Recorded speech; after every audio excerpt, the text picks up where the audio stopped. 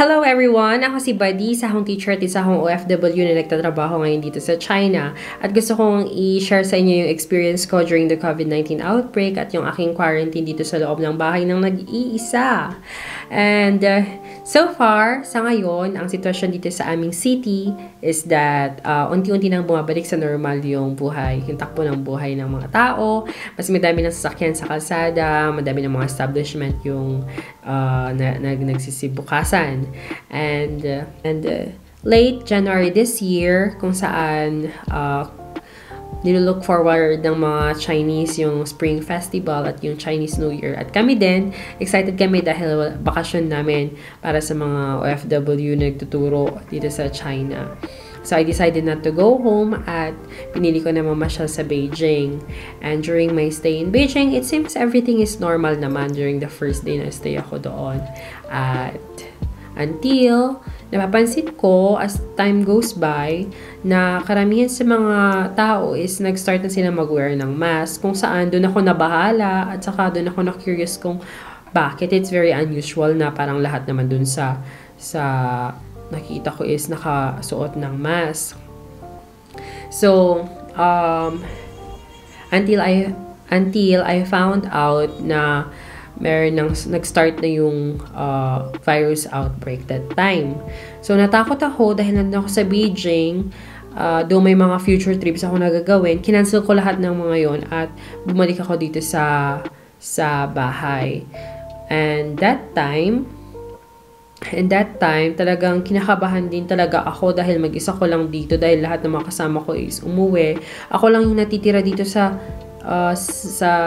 apartment ko na nag-iisa at hindi ko alam kung anong gagawin ko. So that time, I was advised ng aking boss na wag daw akong lalabas ng community at dito sa apartment ko kung saan ako naka-register. Just magstay ka lang dyan sa bahay. About my safety here in China, nakauwi na po ako ng bahay and I decided to cancel all my okay naman dahil safety first tayo. So, ang tawag doon,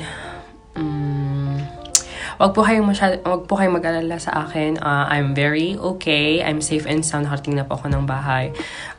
We are advised na wag na pong lumabas and to wear mask. At kung maaari, wag na talagang lumabas ng bahay. So, I'll be staying dito sa loob ng bahay at di na lalabas sa kahit nasaan. Buti na lang umuwi na ako. So guys, don't you worry. I'm safe. Thank you for all your concerns. Sa mga nag-send na message sa akin, thank you so much sa inyong concern sa akin. And I will always take care of myself. Ganon din kayo. Okay, so, yung first na supply ko ng pagkain for the whole week, siya yung nag-provide. Dahil hindi yan makapasok yung boss ko dito sa community, kinukuha ko yung pagkain na yon, yung supply na yon dun sa harap ng gate. 一点点 water. Clean the house. Yeah. Yeah. 好了，谢谢老板。哦，这个是我的老板，太厉害。Very good. Ayun guys. So, wala lang ako at namalengke ang aking boss. Ayun, in-explain niya na kailangan ko daw maglinis ng bahay at mag-disinfect mga sapatos at lahat-lahat. Clean everything. So, balik na ako sa apartment ko.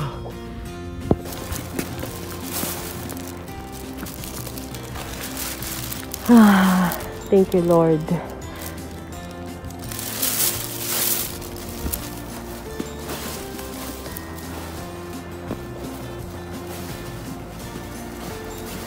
Wala pa rin tao, guys.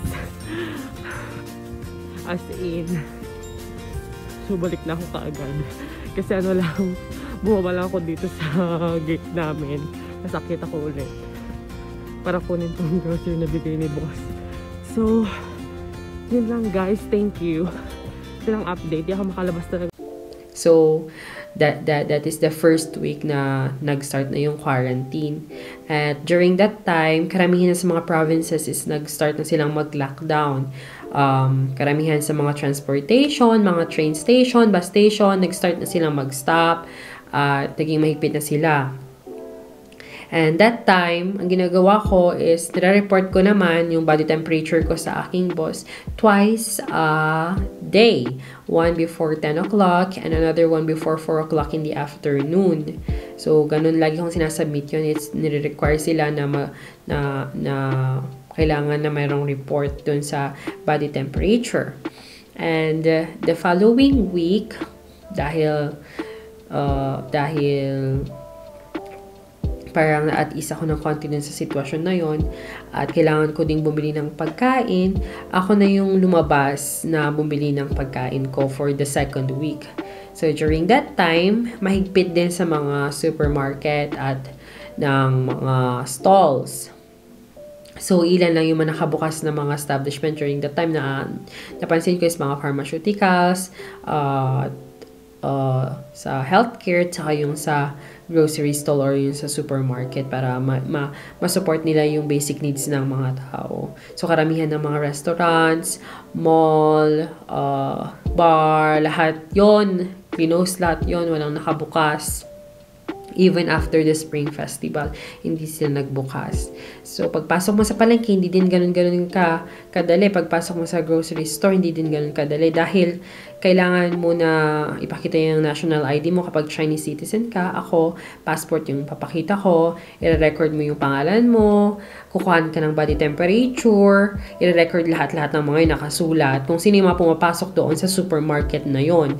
At kapag okay, makakapasok ka na sa supermarket na yon. So, that time, talagang iniiwasan ko talaga na lumabas dahil yun yung advice sa amin.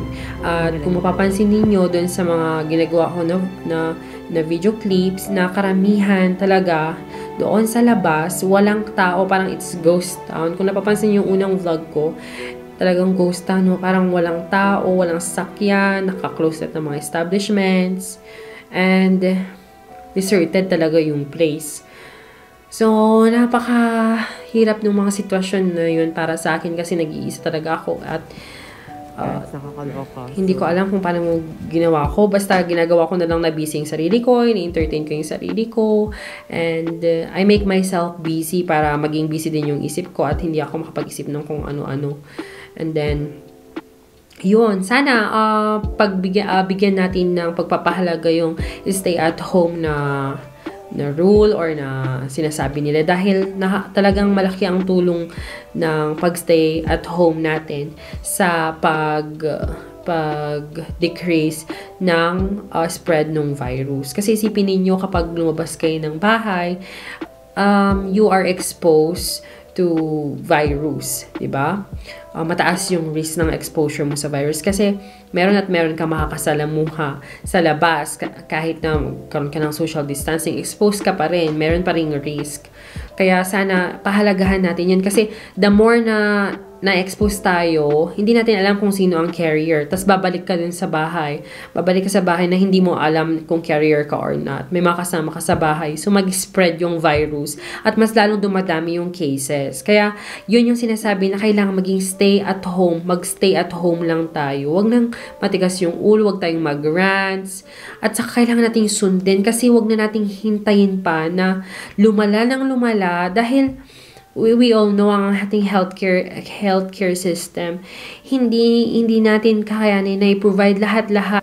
Even big countries na mahirapan sila na i-accommodate kung nagkaroon ng mataas na cases ng virus. Kaya wag na nating hintayin pa na humantong doon sa ganong sitwasyon. Diba? And pagdating mo din sa loob ng bahay, kung galing ka man sa labas, kailangan mo na talaga na ugaliin yung personal hygiene na kailangan mo na magkaroon ng hand hygiene. Kailangan mo na maghugas ng kamay. Kailangan mo na i-disinfect yung sarili mo. So, sa akin, during that time, ang ginagawa ko, pagpasok ko ng bahay, naghugas ako ng kamay. And even, during dahil takot ako noon, hinugasan ko pa pati yung mga nabili ko dun sa labas. Talaga na, kung kunwari kahit na itlog, yung mga itlog, hinugasan ko lahat yun. Kasi yun yung sabi sa akin ng boss ko. Kung ano yung nabili ko, hinuhugasan ko. Talaga. Tapos, hinugasan ko lahat-lahat. At talagang dahil natakot siguro ako noong mga pagkakataong yun. And, ayun nga, during your stay, it's our responsibility na we look after our health. during dong mga pagkakataon na yun, nagstay ako dahil nag-iisa, mahirap na magkaroon ng sakit. Dahil kapag nilagnat ka or nagkaroon ka ng body temperature, kailangan mong mag-report. Sinasabi ko sana na kailangan natin na magkaroon ng cooperation. Kasi kung ikaw lang yung gagawa, wala pa rin silbi yun. Kung ikaw sumusunod ka, tas yung iba hindi sumusunod talaga, it's a waste of effort at saka walang mangyayari. So, kailangan na include lahat-lahat, nagkakaisa talaga to combat yung virus na yan. Dito, during that time, nakapansin mo ang tahimik, ang lungkot. Siguro ito na yung pinakamalungkot na Spring Festival at Winter Vacation na meron ako dahil nag-iisa ako, parang ghost town sa labas. And I never heard them na nag-complain, na may complain doon sa WeChat, na pinag-uusapan nila yung mga sa government. Wala akong narinig at wala akong nakita during that time. Talaga wala akong nababasa doon sa WeChat, which is our form na parang social media dito sa amin, kung saan nagra-rant sila or puro negative yung sinasabi nila. Wala ka talaga makikita. Yung makikita mo din is chini-cheer nila ng mga frontliners na nagtatrabaho at yung mga nurses, mga doctors, mga security guards at lahat mga frontliners na nagtatrabaho at sinasakripisyo nila yung buhay nila to combat yung virus na yan. So, I hope sana ganun din tayo kasi malaking sakripisyo yung ginagawa natin at sana wag na tayong dumagdag pa doon sa problema na yun. At wag na natin hintayin pa na humantong tayo kung saan mas madami yung cases dahil yung healthcare system natin hindi niya kakayanin talaga na i-accommodate lahat ng mga cases na yan. Dahil kapag nag-spread, kapag dumami, mas lalo tayong mahihirapan at sana wag na nating hintayin pa yun. So habang maaga pa, habang konti ang cases at kaya nating labanan, makiisa tayo na stay at home at i-practice natin yung hand hygiene, social distancing, mga simpleng bagay, pero ang hirap-hirap gawin dahil ang titigas ng ulo. So sana please, kung ako 2 months ako, once a week lang ako lumalabas during the quarantine, alone, far from the family, nakayanan ko, I know nakakayanan din ninyo. And sana, iwasan na rin natin yung pag-put up ng negative thoughts dahil hindi naman makakatulong. So, kung wala kang masasabi, mag-shut up ka na lang, wag ka na lang magsalita, di ba? Shut up your mouth na lang, wag ka nang magsalita, wag ka nang magsabi na kung ano, wag ka nang magdagdag ng ras kasi nakakapagod na, hindi siya nakakatulong. So, kailangan nating i-cheer up yung mga frontliners, i-cheer up natin yung moral natin para ma-lift natin yung spirit ng pagkakaisa para makombat natin yung virus na yan. At during that time, madami akong natutunan na kailangan natin i-spend yung time natin with your family. Kailangan natin pahalagan yung health natin. Kailangan natin na pahalagahan yung personal hygiene, yung paghugas ng kamay, paglinis ng bahay, mga bagay na minsan nakakalimutan natin. And I would like to end this video before ko na ipakita din sa labas mamaya dahil samahan nyo ako mamaya na ipapakita ko dun sa labas kung ano yung mga kaganapan dun sa labas ngayon compared before na nakakatakot, nakakalungkot. Pero ngayon, nagbe-brighten na as the spring starts, habang magbubloom yung bulaklak, ganun din naman yung mga sitwasyon dito. Madami ng tao, nagiging maingay na ng konti, at mas nagiging appreciative na rin yung mga tao dahil, syempre, it's more than 2 months at very limited yung paglabas ng tao. Even me, parang mas lalo akong naging appreciative sa labas ng mundo. So, I wish na sana maging cooperative tayo, maging disciplined tayo. Huwag na tayong magbigay ng rants, wag i-uplift natin yung spirit, i-uplift natin yung moral na makombat itong disease na ito. So, yun lang. I hope na sana we are all in good condition at matatapos din itong pagsubok na ito. China is recovering, and I know that other countries will recover very soon if we help each other, if we will do our part and be responsible on ourselves. So, I hope na sana kung itong video na to is nakatulong, I hope you can like this and you can share this para Sana itong na-share ko na video na ito is may nakuha kayong idea during my experience dito.